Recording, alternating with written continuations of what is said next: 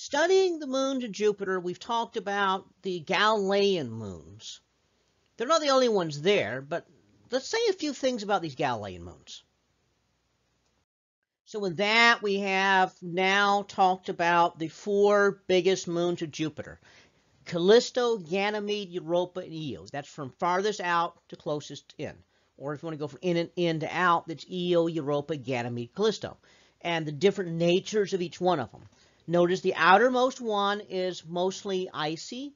The innermost one is mostly rocky. In fact, there's no ice at all on Io. Well, duh, it's going to be too hot for that.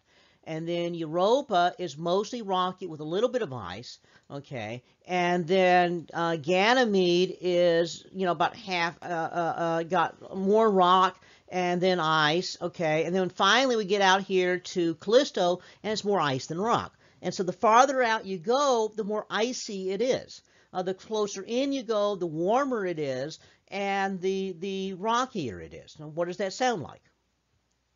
That sounds like the solar system. This is like the solar system in miniature. And again, each of these worlds here is in fact, and I say worlds. These moons are worlds. They are like a microcosm of the whole solar system. So the outermost one is an even mixture of rock and ice.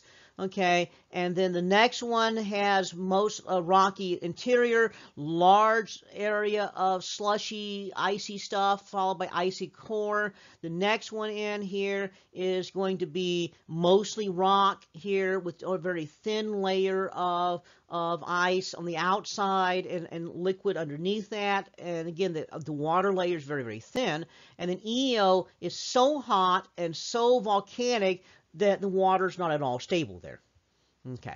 But the innermost moons are caught in this tug-of-war between the gravity of Jupiter and the outer moons, so that makes the innermost moons much more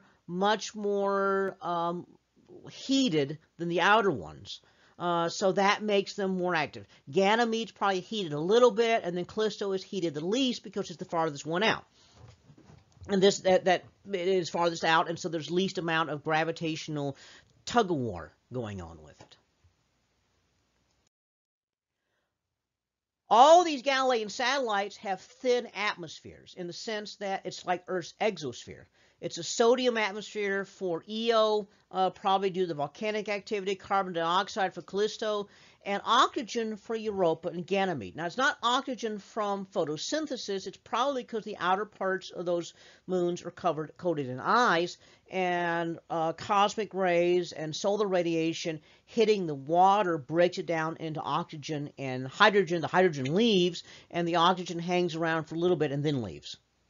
All of these have weak magnetic fields. All have magnetic fields, suggesting some sort of electrically conducting layer on the inside.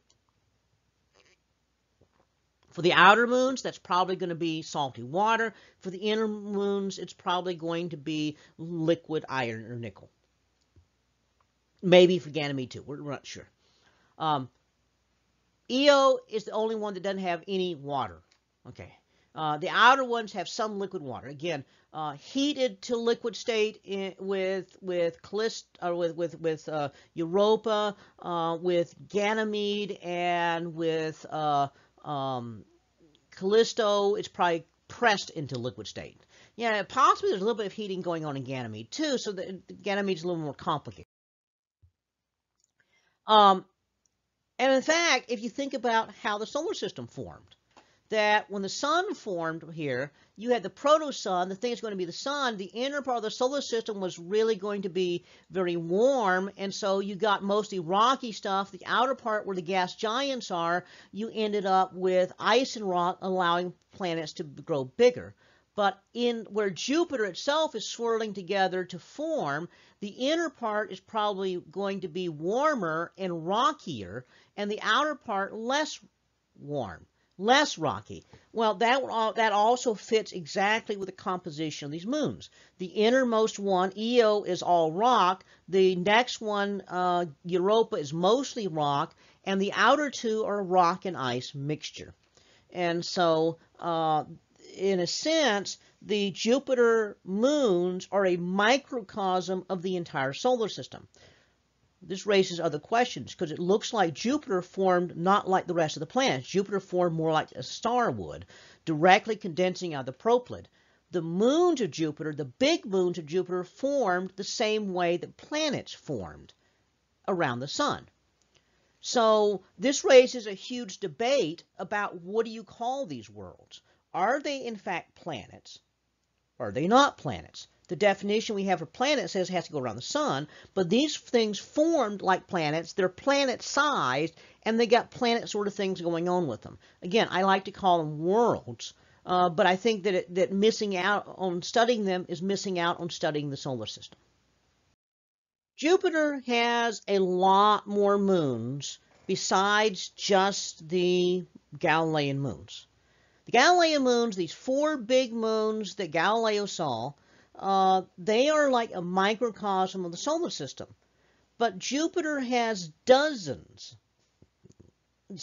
several dozen other moons, little small tiny things, most of them just a few miles across, dozens of miles, tens of miles.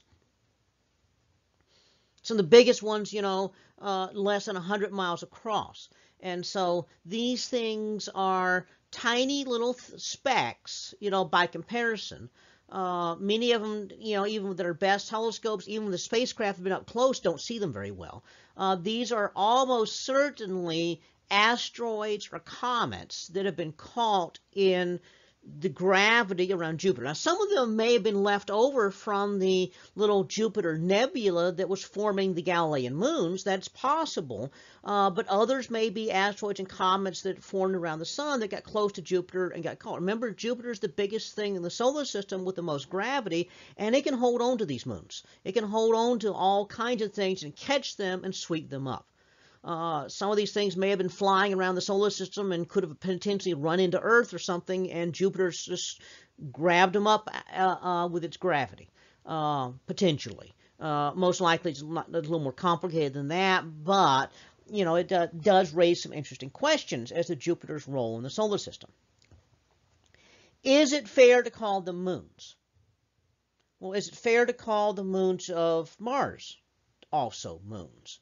Because Phobos and Deimos are also primarily captured asteroids, we think, rather than something that formed there.